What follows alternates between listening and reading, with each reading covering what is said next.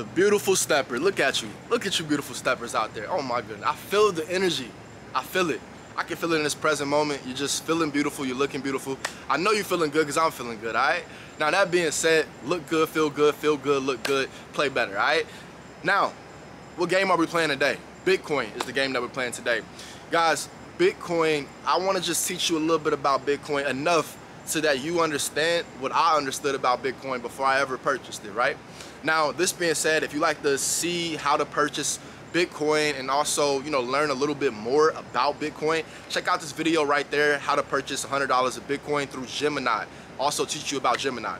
Now, that being said, guys, what is BTC? What is Bitcoin?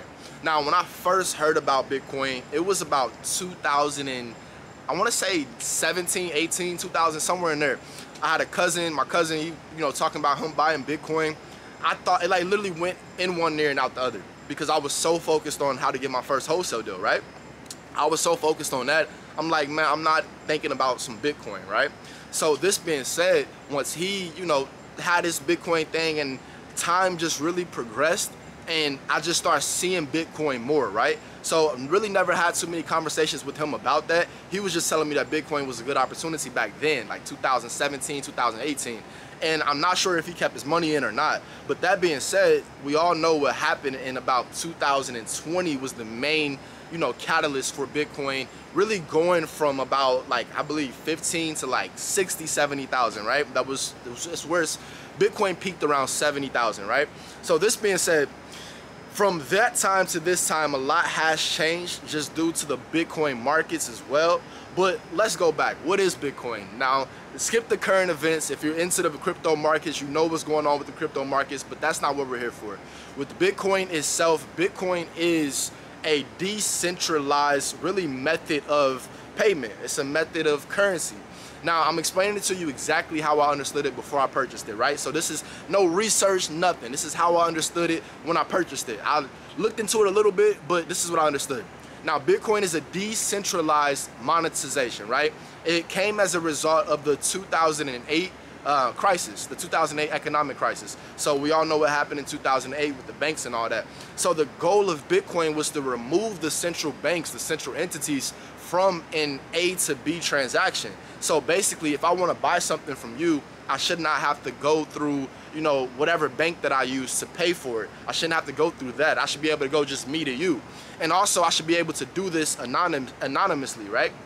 So I should be able to pay for things anonymously. I should not have to tell you, you know, my name and, you know, everything that you have to say when you usually purchase something online. I should just be able to pay for it.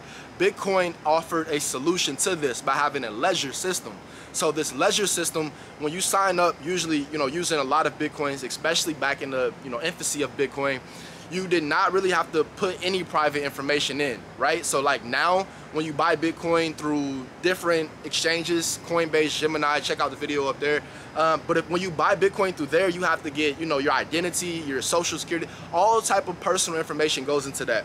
When a Bitcoin was originally created, that was not the case. You didn't have to give that much personal information, but there also was not any exchanges making it, you know, available to the general public. So Bitcoin back then was a little bit more privatized, but even the same thing like stays true to this day without Bitcoin, which is the ledger system. So this is what, you know, helped me understand more about what Bitcoin was trying to offer back then.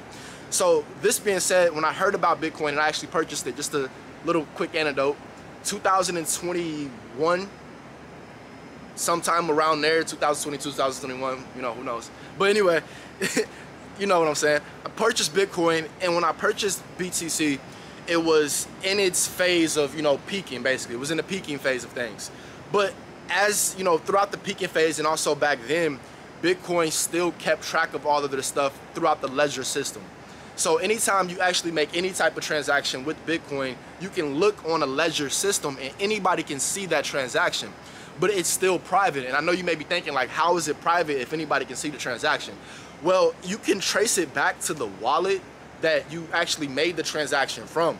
So it depends on where you made that transaction from and your wallet number and if that is available to the public as well. But this being said, the good part about this is that we now can, you know, Bitcoin offers a solution to basically stopping fraud activity as well, because it's anonymous to enough but it also keeps track of where the money goes, where the Bitcoin money goes. This is what the ledger system does. So unlike, the banks or anything like that, right now, only the banks can really see where all the money goes. You get what I'm saying? Like, the banks can see where the money goes, where with Bitcoin, anybody can look and see what's been purchased by anybody, who purchased it, who bought it. So it offers an open source solution. That's what I'm getting at. Bitcoin is an open source solution. Anybody can see, where the money goes, and also anybody can also take the code of Bitcoin. Take the code of Bitcoin to see if there's any, any viruses or anything like that within the system, but also take the code of Bitcoin to build their own blockchain. And that's another thing. Bitcoin is ran on a blockchain system.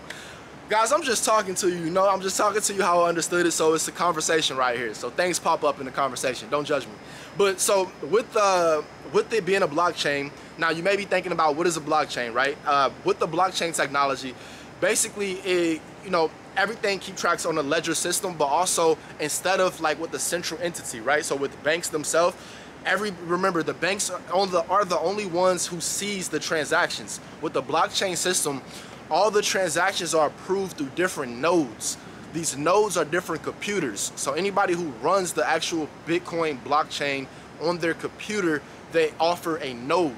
They're a node, right? So there's not one central entity where the transaction goes through. The transaction has to go through these different nodes, right? These different blocks. So these blocks have to approve the transaction.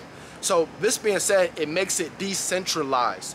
It's decentralized versus central finance. For the last, ages, we've had central finance, but now we're coming into the decentralized things, like time of things. Now, Bitcoin, from the time that I understood it even, has, like, crypto of itself has taken a huge shift, the trajectory of it as far as, where it could possibly lead to.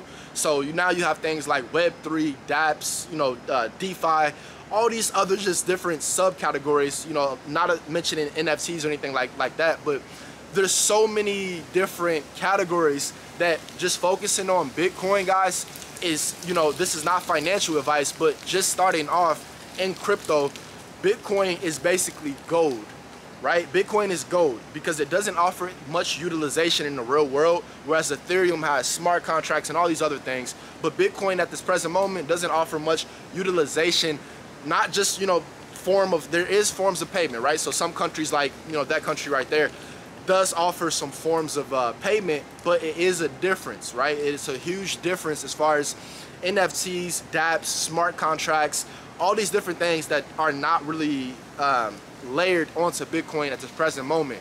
So my purpose of saying this is that when you purchase Bitcoin, guys, the idea of it is just to purchase it and kind of keep it there for the long term. Now, faithfully, to sum everything up in this video, you understand about Bitcoin. Now, the basic understanding of Bitcoin is that it's a decentralized means of finance, means of currency, right? It's a decentralized way for us to make a transaction. So instead of it being, me right here, S2, wanting to purchase something from you right there, right there, literally right there. So for me wanting to purchase something from you right there, I would have to go through this thing right here, which is the bank. So I would have to use my, card or whatever it is if I'm not paying cash. I would have to go right through and purchase it from you. Versus with Bitcoin, we take that person out the way, I come up real close and personal, and I just, give you the actual means of transaction. But it is a digital currency, and there are other things like wallets and all type of things like that. If you'd like to understand more about, new currency, digital currency, go ahead and check out the playlist right here, or right there, wherever it is. But check out that playlist, and also check out the cards that I mentioned in the description. Guys, with everything now, as far as it being a decentralized means of finance, that's the basic understanding of Bitcoin.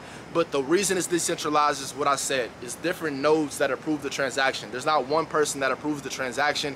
And also, one disclaimer, nobody knows the future of Bitcoin, right? So, just keep that in mind. Nobody really knows. At that, if you like to learn my 2022 crypto strategy, you can check that out in the new currency playlist as well, all right? Nobody knows, though. Just keep that in mind. Disclaimer, and also, this was not financial advice. With that being said, Stepper, I think we covered everything. I think we're good here. Yeah, we're good enough. Until next time, as always, get to stepping.